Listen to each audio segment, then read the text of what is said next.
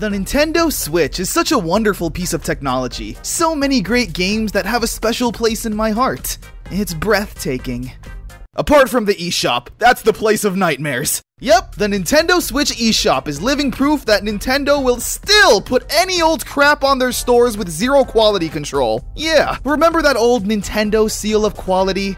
Well, it turns out that was in the same cardboard box as Metroid Prime 4 that's just lost and gone forever. Now look, I'm not a jerk. Right? I can obviously admit that there are a good amount of hidden gems and underrated indie titles found in the eShop. Heck, while I was looking for games to cover in this video, I came across so many titles that made me think, oh wow, I kinda wanna get that. But they're very far and few between. Believe it or not, this video was kind of hard to make. Looking for weird eShop games on the Switch worth talking about. Because a lot of these games are just bad. And not even like funny bad. It's the kind of bad where you just don't have anything to say apart from, yeah, this sucks. The Nintendo Switch can act as a mobile console with a touchscreen, meaning there's hundreds of crappy, garbage mobile games that you could find on your phone. Games nobody wants to play, even if you make it 9 cents. It's either that, or really generic Mario ripoffs. Side-scrollers with a pixel art style that wouldn't have worked in 1996, and definitely don't work over 20 years later. But after hours of searching, I managed to come across a few weird eShop games actually worth talking about. Some surprisingly good, and others, well, you know, bad. Play that Switch sound effect! God, that's a good sound. Our first game here is called Gotta Protectors, Amazon's Running Diet. First, some backstory. A few years ago on the Xbox Arcade Store, I came across an indie game called Protect Me Knight. Literally one of the best games in general I've ever played. It's a 4-player co-op game where you got this princess in the middle of the stage, and you gotta protect her. Choose your class and use their abilities to beat up all the enemies in sight. If you can, I totally 100% recommend this game. Anyway, this game right here is a spin-off, where we take control of a thick, hopefully of legal age character, and run. This was a game on the eShop for about an hour before getting taken down. So yeah, this warrior, Amazon was it? Is apparently too thick. By the way, there's no such thing as too thick. And she wants to lose some weight so she can get back to a better game. I like Amazon. I wish she'd wear more clothes so when my friends walk in on me playing this game, they don't judge me as much as they normally would anyway. The game has a simple premise. Amazon runs, and you gotta jump to collect the water to stay hydrated. Hey, that's a great lesson! But you want to avoid the beer? Because that's bad, and drains your hydration meter. Hey, this game's teaching me a lot! It's got some nice animations. Was there a way to say that without sounding creepy? Probably not. But yeah, that's the entire game. Gets a little repetitive and boring after a while, unless you're into just watching this pink-haired anime girl run for hours. I'm not here to judge! If you lose, though, Amazon falls down and her thickness is so thick that it shatters the world in two. Nice. Game over. Falling ass bomb. Okay, next game. 911 Operator.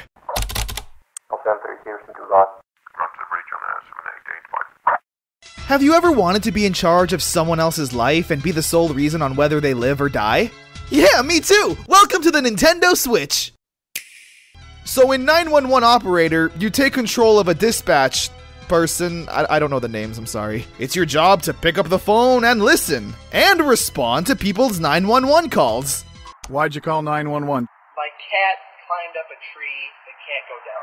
They could be about anything. A robbery, a fire, an injury, a murder. People call you up and you need to pick the proper response. Like a dating sim. Hello? I need help. It's burning. This is... Who wants this? I mean, I guess if this is a career path you want to go down, it's useful. But if not, you're just listening to genuine 911 calls and sending out the squad. You don't even get to see the action. That's like playing as Toad in Super Mario Bros. 3 and being like, Mario, the king has been transformed, please save him. And then for the next 3 hours, it's just you sitting in a throne room like... Also, there's a lady who accidentally calls 911 for a pizza delivery. I'm serious. 911, what's your emergency? Hello? I would like to order a big pepperoni with extra cheese, please. How do you possibly mess that up? What pizza place has a 3-digit phone number? You are so under arrest. Up next is Gatto Roboto. It's about a cat in a mech suit. Do I really need to go on, or are you already sold? So in Gatto Roboto, a guy and his cat crashes their spaceship into this mysterious planet. They need help. So the human decides to stay on the ship and radio for help and sends you, I'm just gonna call you Maple, out to adventure this planet. So just by looking at some gameplay here, you can tell that this is a Metroid type game. Or Meowtroid. Yep, look for upgrades to your suit, navigate this massive planet, and destroy the wildlife. It's a very cute and charming game. There aren't any creepy aliens or anything like that. The bosses are things like a mouse in a mech suit. The visuals are the only kind of downside. While it is unique and very Undertale-y, it gets a little stale and repetitive to stare at after long periods of time. But whatever, that's a tiny thing. Maple is here to save the planet. He's got a mech suit. Asking for anything more would just be selfish. This is Undead's building. A golden opportunity to call this Deadmont Hotel, and you went with this instead? Gosh, shame on you! Okay, so there are zombies in a hotel, and instead of playing as a hero getting to fight them, we instead take control of an elevator operator. Yeah, we look at these cameras and think, who needs more help? And you send the elevator to their floor, hopefully before getting eaten alive. You see, what I really like about this game is that it has a unique style in that it looks like shit. Oh wow, you look like you could use some help. This is just like that 911 operator game. Like, why don't I get to take part in the action? Why am I essentially an NPC? Also, I absolutely love the Comic Sans. You know a game really cares when they use that font. Like, you have to go out of your way to use that! Even when I boot up Microsoft Word, the default is Arial. Also, you know, this is why fire escapes exist, right? You could avoid all of this if you weren't too lazy to just use the stairs. You know what? You all deserve this. Kitten Squad! It's a co-op roguelike similar to The Binding of Isaac. Just go from screen to screen and clear the room of enemies. It's pretty terrible, honestly, and the Switch is loaded with roguelikes. So, why did I choose this one? Simple. It's because Kitten Squad was made by PETA. Maybe you could join PETA. Join me for what? No, for PETA. That's me! I'm Peter! That was the funniest thing when I was a kid. So yeah, since this game is made by PETA, it's very in your face about how humans are terrible and how we all treat animals so terribly, and them doing nothing about it except taking your money. It's great. There's nothing subtle about it. It's like, look at this dying animal, okay? Ready to have fun? This part right here. It's whatever. Passable. But pretty generic and forgettable overall.